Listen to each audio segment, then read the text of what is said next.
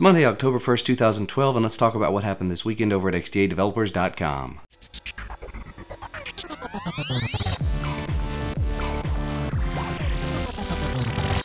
Yes, I realize I sound like something a cross between a smooth jazz DJ and a serial killer, but let's go ahead and move past that. First off, the device update news. This weekend we saw an unofficial CyanogenMod 10 port for the Samsung Galaxy S Plus. That is the i9001 if you're not familiar with it, like I am not really. It is still a little bit shaky, and not everything's quite set in stone yet. It's not 100%. That is quite the norm for these alpha builds that we're seeing at this point. Although the list of things they've mentioned that aren't working are kind of short in my opinion, and it may just be something that they haven't put a whole lot of detail into.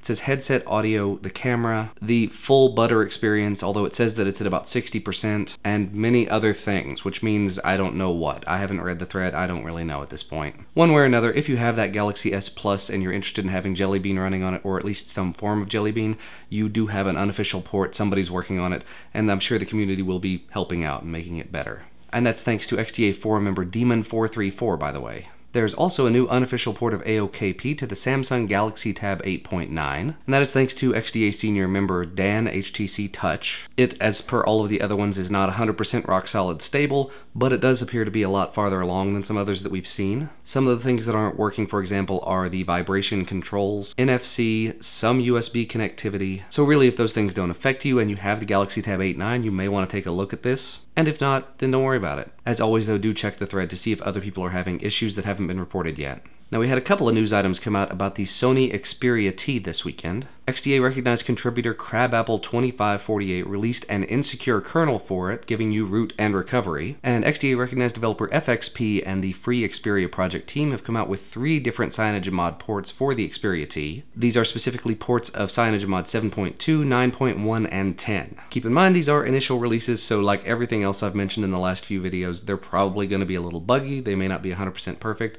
As always, check the forum thread to see if there's any issues that may arise. Moving away from Android for just a second, we've mentioned a few times in the last few weeks that quite a few devices have started receiving ports of Windows Phone 7.8. Thanks to XDA senior member Cianto1997, we now have it running on the HTC Radar. There do appear to be quite a few bugs with it. There are some things, like I've mentioned with everything else, there just seem to be some bugs because it's an initial port. However, the bugs that people have found have been pretty minor so far, so do check the thread again, and if it doesn't seem like it's going to be too big of a deal and you're interested in it for your HTC Radar, if you do have one, you may want to go ahead and give it a shot. Another bit of interesting news that's not exactly update related, Asus has released a lot of interesting devices over the last couple of months, couple of years, specifically the Transformer series. And all of them are sporting Tegra processors of some form or fashion. And up to this point, most of them have been able to be NVFlashed, which means that you can essentially wipe the device completely and restore it back to stock. Or there are some other things you can do with NVFlash I'm still not 100% on. It mentions you can actually flash Ubuntu to it using it. However, up to this point, the TF300 has been sadly left out. That is until now. Now it's thanks in large part to a bunch of different developers and forum members, but specifically thanks to XDA recognized developer Rayman, who put in a very long sleepless night, and now NVFlash is available for the TF300. Now keep in mind this is designed to keep your device from bricking. It's not actually designed to bring it back from being a brick, but I will say on more than one occasion with my Tegra based tablet, which is an older tablet,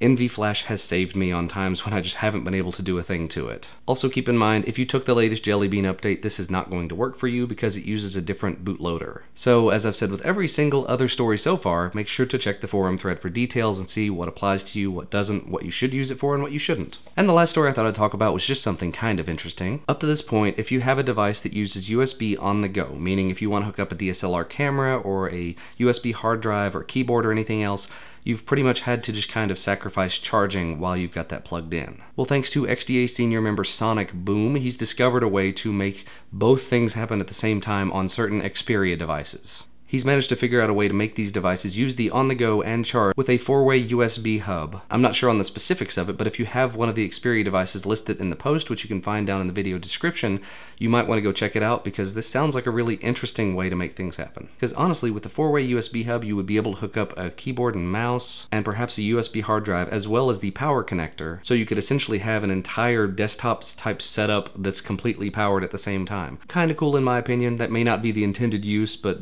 I don't know. It's something worth looking into. You can find the links to that and all of the other stories I talked about down in the video description and over at XDAdevelopers.com. That's going to be all for me for today though. As always, thank you so much for watching, and I will see you next time.